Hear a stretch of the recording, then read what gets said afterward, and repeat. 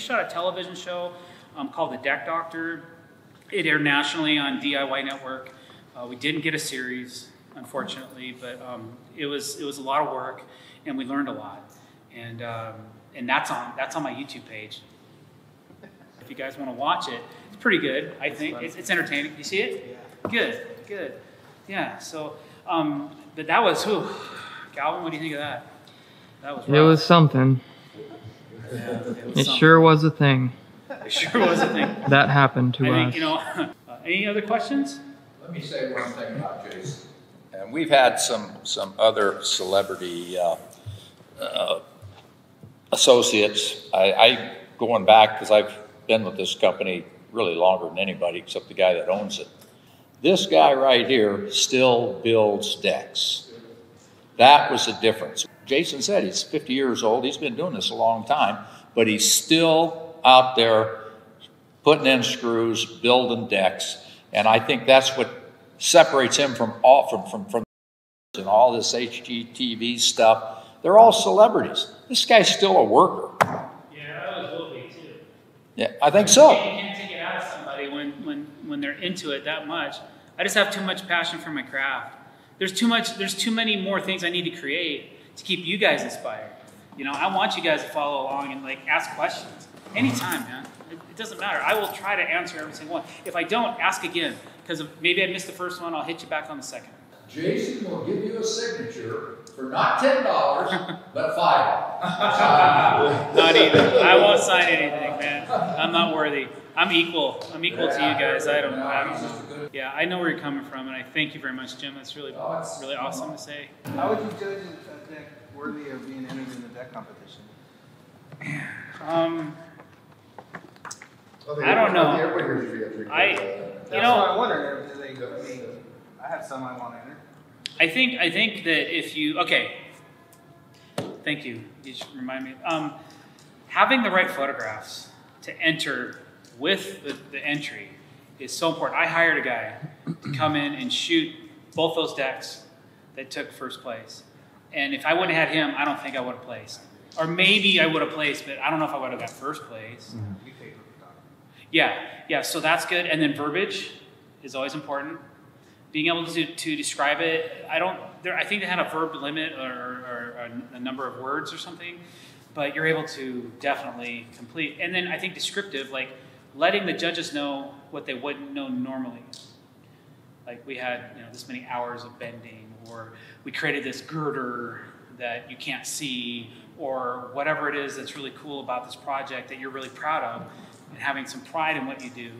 I think the thing you guys are building now reminds me a lot of myself and how I do reverse curves, and you're blending a reverse curve with an exterior curve. That's all you, for sure. And well, okay, great. Yeah, I mean, I'm doing the same thing right now. That's where it came from. Well, I love it. So if I inspire you to build like that, then I'm so humble. Because imagery is the best form of flattery, but then you're also owning it on your own term, because you guys are doing different things that maybe I wouldn't have done that way, or maybe you're owning it, whatever. The slower way. And it's all a learning process, man. But it's really, with the whole social media thing, it's like we can kind of stay connected, where normally I wouldn't know any of you at all, ever, and I would never be in Spokane, Washington, But because of this whole dynamic, it's putting us all in this like bubble. And I hope it never bursts, because I really dig it, and I really appreciate every one of you for coming out here today and listening to what we had to say. I hope you guys learned something. I hope it was entertaining. I know it's getting late, and I probably shut my mouth now, but thanks for all the extra information. I learned something today. I learned a few things, and that's awesome when we can all come together and be a part of something that's bigger than ourselves. So. You've got one thing in common. You're all deck builders. Yeah. You're not just a celebrity. You become a celebrity. You're a deck builder. You're a deck builder. Which is cool. So, is there any other questions? Where'd you find Andy? Andy, actually, okay, so... Me. Who knows Jim Miller? I know. Okay, so Calvin went to work for Jim for a while. And Jim Miller is the owner of Screw Products in Gig Harbor, Washington. I live 15 minutes from Gig Harbor. I've known Jim, for 15, 20 years. And he's always been a great guy. and I've used a lot of his products, and I still do. And I wouldn't say, you know, friends. Friends usually go like out and do stuff together, baseball, whatever. We would occasionally share meals. So I consider Jim a friend. And Calvin ended up applying out there, was working for Jim for a while, and that's Calvin got to know Andy. And Andy was kind of working his way up, and Calvin's like, Dad, if this guy ever quits this job, you gotta hire him, man. He's just amazing. You know, I was like, all right, well, I'll go talk to him. Like, so I got to know Andy through Screw Products. So I was will calling a lot of product. It was really convenient because like, hey, Calvin, can you bring home these 5 buckets of fasteners that I need? You know, and I would just, because I was always somewhere else, so he's bringing all these screws home. Finally met Andy, just got to know him, but he seemed really happy with Jim, and I was really happy for him and all that. And then one day he called me, and I was like, what's the matter, dude? You don't sound too good. He said, yeah, well, I don't work at Screw Products anymore, and I'm kind of looking for work. And so I was like, let's go have dinner. And we sat down and kind of worked out a deal, and now he's working for us, and I'm really happy to have him. He's been a blessing. Yeah, it's one of those, you know, everybody keeps telling me, I fell into this guy. This guy fell into my lap. You know, I was like, bull crap. But Andy kind of fell into my lap, you know, and I'm looking, I want to find a guy that can, I don't necessarily say replace me, but I would like to maybe work 4 hours a day or 5 hours a day on site. And then if I need to bounce, I can show up an hour late and I can leave 2 hours early. Is kind of my goal right now, which is it's not obtainable in my opinion at this minute. But yeah, but I need somebody like Jason was to you, or something like that. You know, where I can get a guy that really knows structure, that understands structure, man. Like it takes a minute to figure out, you know, learning spans and what will work and what won't, and why and how and all that. And I don't have the answer. You know, some companies are building, you know, larger crews. I haven't figured out how to do that.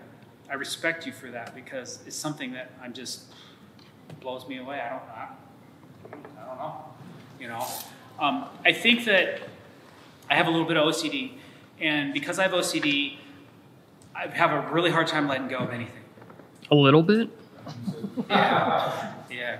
And so that's going to be a problem for me until I can just say, forget it, just walk off, and not care about the end result as much. But when you're creating what I'm creating, there's no guy that replaces me, because I'm the guy, right? I'm the guy making this up, and sometimes I am making it up. I'm making it up in my head. Where's the plan? Oh, I don't have a plan.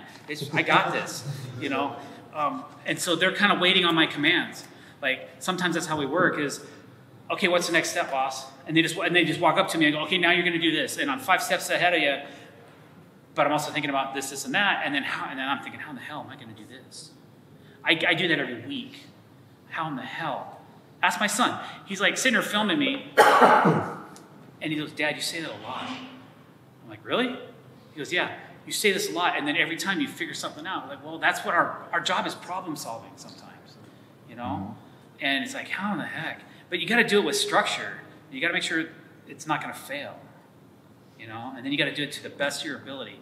And the problem is I have a lot of ability, so trying to always do it to the best of your ability can become a curse.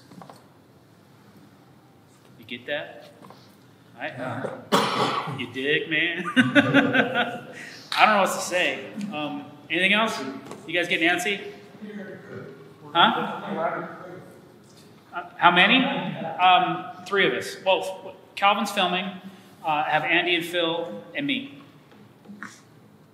So a 3-man crew. How long do you have Phil? 11 years. Really? Yeah, 11 and a half years.